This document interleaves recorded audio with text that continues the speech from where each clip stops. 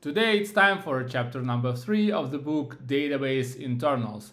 We're gonna learn how computers encode information in the first place, how the databases store the data in the files, and how we can store a bit tree in a file efficiently. Let's go! First of all, humans can interact and communicate the numbers in a natural language.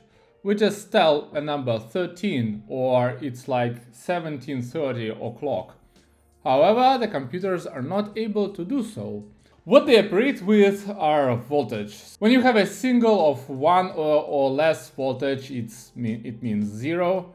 And when you have a voltage of 5, it means 1. So basically, computers only operate with zeros and ones. If so, how can they actually encode the numbers? Well, there's a simple tool for that. There are different calculation systems. Our own is based on 10. So we have 10 fingers and we're counting from 1 to 10 and then the next 10 numbers and so on and so on. However, the computers use binary calculations, so they have only 0 and 1. They count like this. There's a 0, then it's 1, and then it's 1, 0. For us it's 2, but for the computers it's 2 digits, it's 1 and 0. Then we add another 1, so it's 1, 1. For us it means 3, for the computer it means 1, 1. The same happens with the bigger and bigger numbers. So for example, in order to encode the number 13, we need to have 4 zeros, 2 ones, another 0 and another 1. So in the computer's memory it will be encoded with this sequence of zeros and ones, and for us it will be reinterpreted as 13. If we take a closer look on how a computer in particular stores these values, then we will see that we have a bit index here, then we have a bit value, and like the final value. So when you start to sum up those bit values, you will come up with some number. So here for this 13 example, you can see that the first bit is set to 1, the second bit is set to 0, the third and the fourth are set to 1. If you try to make the power of this thing with a 0 power of 2, you got 1. Then for the third bit, you have the second power of 2, which translates to 4. And then you have the third power of 2, which translates to 8. Then you sum up 8, 4, and 1, and you get 13. This is the way how computers encode the numbers. However, numbers are just simply not sufficient because we want to operate with floating numbers, we want to operate with strings, text, images, and many more. In general, we can say that we want to operate complex structures.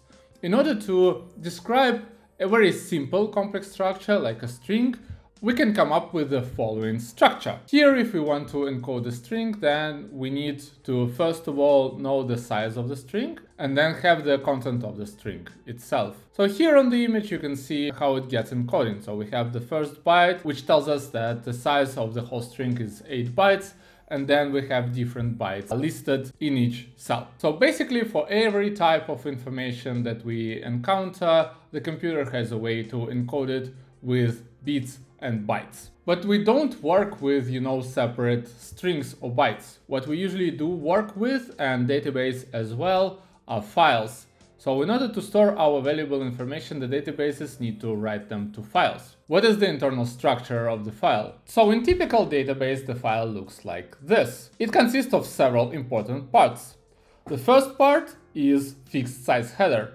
So it depicts the version of the file, the database it belongs to, and some additional information. This header always has the fixed size, so the database knows how many bytes it should read from the file in order to read it correctly. At the end of the file, we have fixed size trailer. So this thing indicates that the file is over and provides some additional information like checksums. In between of those headers and files, we have pages. So pages actually consist our important information, basically what user wants to write to the database. Okay, now we know the structure of the file itself and we figured out there are pages inside. How does a separate page look like? Here you can see the fixed size page layout. As you might remember, in B3 we were operating with keys, values and pointers to other pages. Here in the fixed size page layout you can see all of them. What does this fixed page size mean? It means that there is no variable data size at all. So we know in advance the size of every item.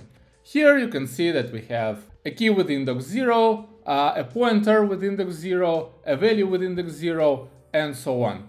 And we have n of each of those. Here there are no problems, as you know the size of each element. You can write them sequentially, you can read them sequentially, you can stick to a particular place in the file and read a particular value. For example, if we want to read the key with number n, we just multiply n by the value of this fixed size cell and find our data. Of course, in the end, we have some unused data in the page, but as long as we're keeping writing new data to this page, this unused data goes away. But let's remember what we have in strings. We had a size of those.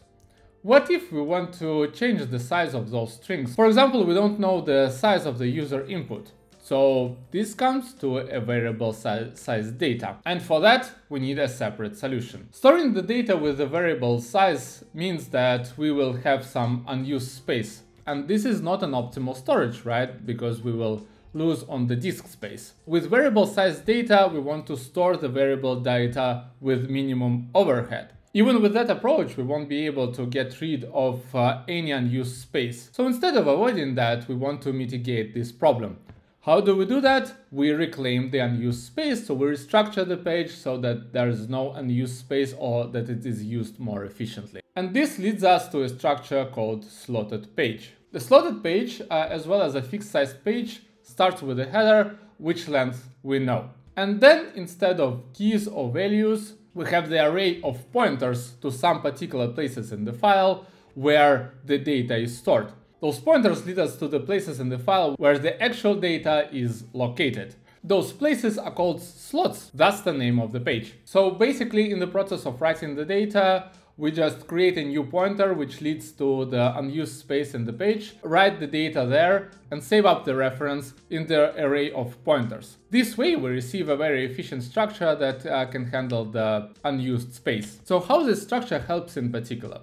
So first of all, the overhead is minimal because we have references. We don't have like a lot of unused space, but we rather know where the data is located. The page itself can be defragmented. So we can reorganize the slots and just rewrite the pointers so that the data is compacted and occupies less space. And of course, slots themselves are referenced by IDs, so it doesn't require any rewriting after the defragmentation.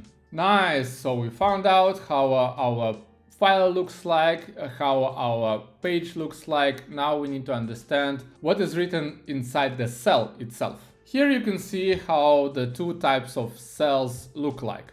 So first one is a key cell. There are no values whatsoever. Instead, there's a key, and of course there's a key size, the page ID that the key belongs to, and the bytes of that particular key. And below we have the cell which consists of both key and value.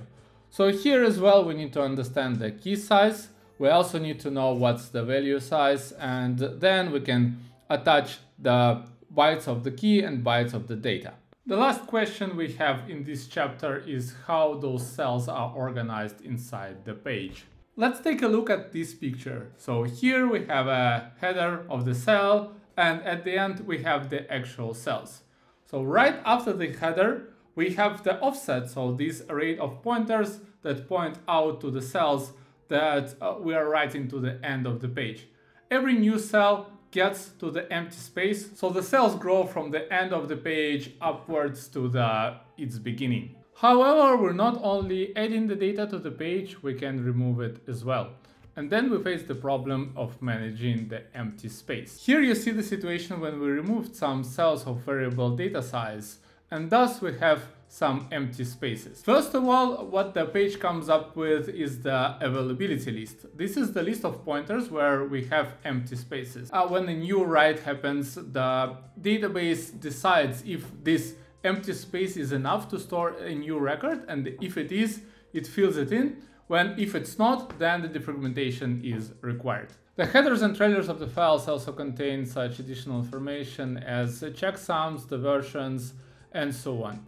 This metadata is required because the version of the database can change. We need to verify that the data was not tampered with, but this is just the metadata. Basically, today we discovered how the database stores the data in the files, what the file consists of, what are the sales pages, and what is the cell structure. Leave a like if you really enjoyed the content, and of course don't forget to subscribe and hit those bells to receive the notification about the new videos. Thank you very much and see you soon.